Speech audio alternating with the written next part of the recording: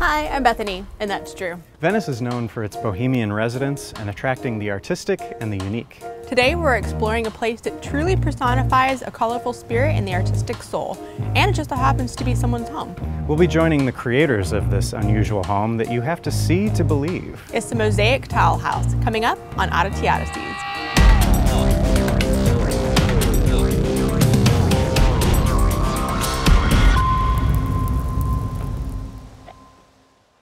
We are on our way to see the Mosaic Tile House. For this episode, we're not going to make a map. Right. Because this is a private invitation by the owners to come check out this place, and we don't want these people to have to worry about unwanted solicitors and trick-or-treaters. They do offer tours though. They do. Which is really cool. By reservation. Yeah. Oh my gosh. That would have to be it, right? Yep. It's a big coral reef. The fence in front alone Is worth it. is a work of art. I have so many questions for these people. Wow. I think it's safe to bet this is the right house. Look at this. There's wrenches and spoons.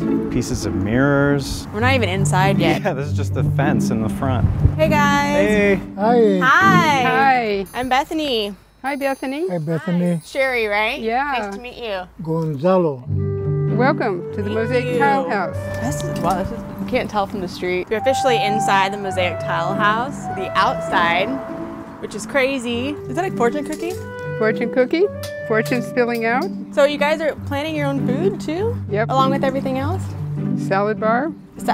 Lots of tomatoes, potatoes, onions, Swiss chard. So how long have you guys been working on the house? It's 25 years as of March 1994. Where do you guys get all this stuff from? Find it, donations. We used to go to garage sales and swap meets just to get other stuff than tile, just to make the surface more interesting. With all the details, I'm seeing coffee mugs, I'm seeing pot lids, benches. Look at this. Yeah, it's a real bathtub that was cut out, made for a couch, and then was given to us, and I took the couch part out. How many hours a day did you guys normally work on the house? We do several things. Paint a couple of hours, weld a couple of hours, do some clay a couple of hours, go bike for 18 hours, and that takes care of the day. He's very fast when he does tiling, so it isn't that we work a lot. We just work very intensely.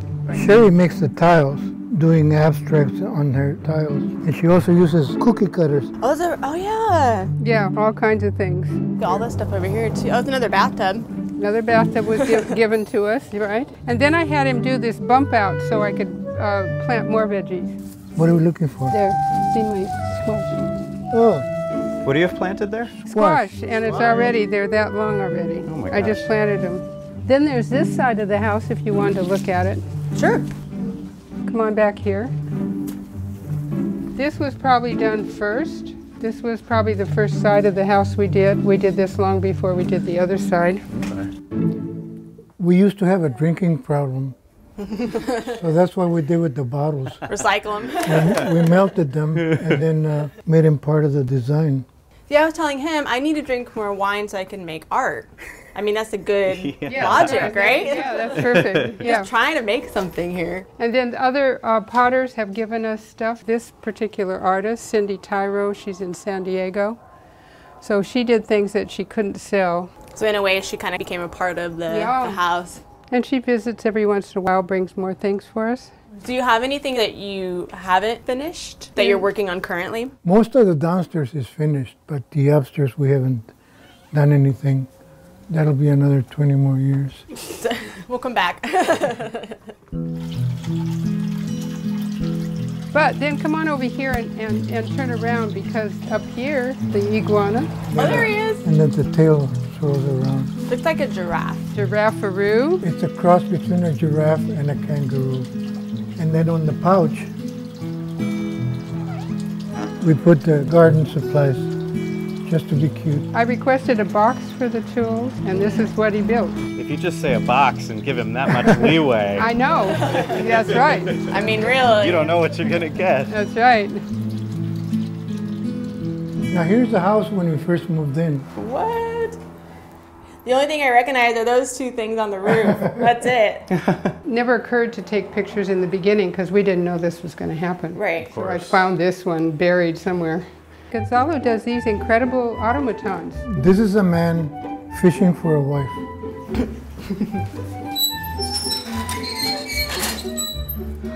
What? And then instead of using bait, he uses promises.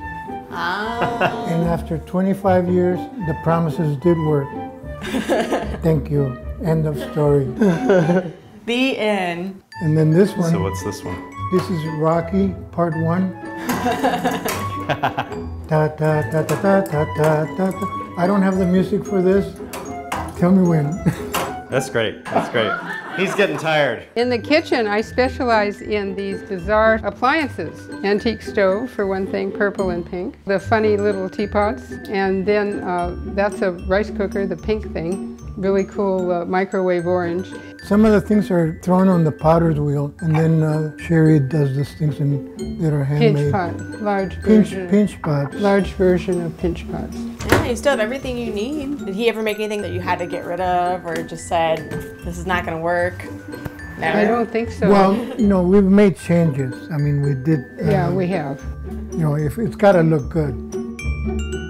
So, Gonzalo, this is obviously a huge project, but it had to have started somewhere. Where did the idea begin? Yes, after we finished building the studios, the first thing we started fixing up in the house was the bathroom. Okay.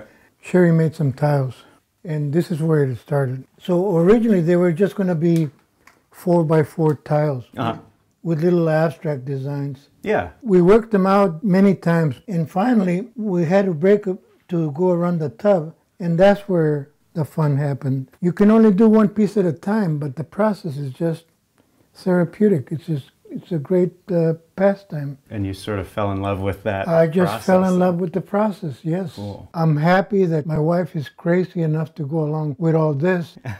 It makes it so much easier to experiment. Mm-hmm.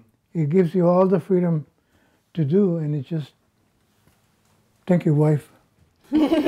Tell me about this stained glass here. Well, I take the doors off and then just move the stained glass around until I can get it as tight as possible. Mm-hmm.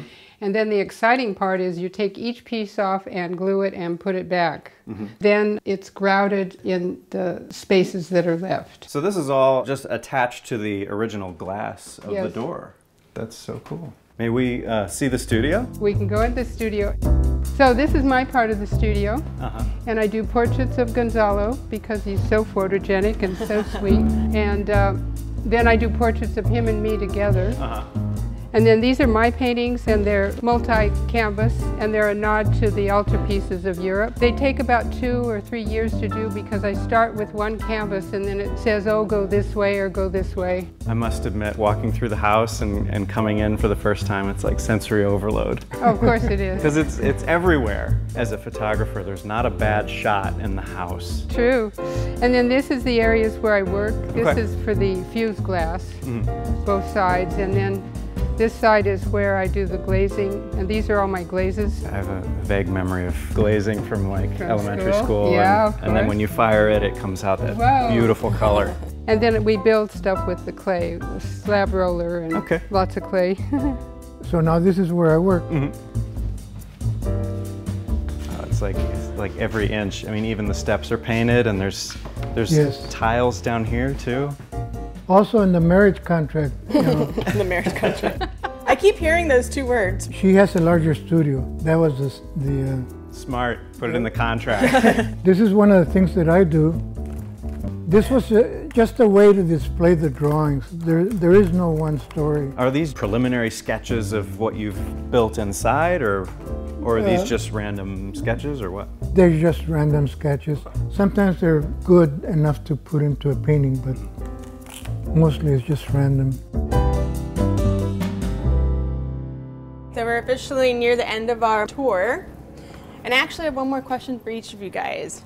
So for you, do you have any advice for people who are trying to break into the art world, who have never done anything before in their life and they just have this need to be artistic? Like, do you have any advice for those people who are up and coming?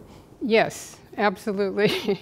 First of all, because of the way things have gone financially in this country, you really have to concentrate first of all in preparing yourself for a good job, but never giving up your artwork and doing it when you're working on your other things. You need to do both. You need to express both sides of yourself, the money part and the creative side. Sometimes people are lucky and they can do both at the same time. That's the dream right there, being able to do both. Yeah, being able to do both. But keep your dream alive and eventually you will find a way. Did you ever want to quit? Oh yes, of course. I've been doing art for 60 years since I was 19, and of course there were many times when I didn't do that much because when you're young, so much takes over. So yeah, of course. Distractions. Distractions take over, or the need to do other things, or traveling. Even that, traveling is very hard on doing your own creative work, because you get so distracted. Yes. And then for you, what is the secret to a happy relationship? Humor. Oh. Ah, there it is. That it is. Wow. Well, thank you both so much. You wanted to add something. It looked like. No, That's it. no. Wow. Well, you guys have built something incredible, not only your relationship, but this beautiful place. And we're so happy that we could be here today. So thank you very much. Thank you. Thank you. Thank you. Come here. Thank Yes, you. hugs all around. I know. We can't wait to see what you guys do next. The Mosaic Tile House, a place that truly embodies the term visual feast. That's true. If you'd like to come see it for yourself, tours are offered on Saturdays, and for ticket information, visit their website, mosaictilehouse.com. And a huge thank you to Cheri and Gonzalo for giving us this exclusive look into their incredible home. For more of our adventures, feel free to check out our website, oddityodyseys.com, and we will see you next time. Do I have wings? You are an angel with a lot of cups and faces and tile bits stuck in your wings. I wouldn't have it any other way. It must be terribly difficult to fly like that. I wouldn't try it.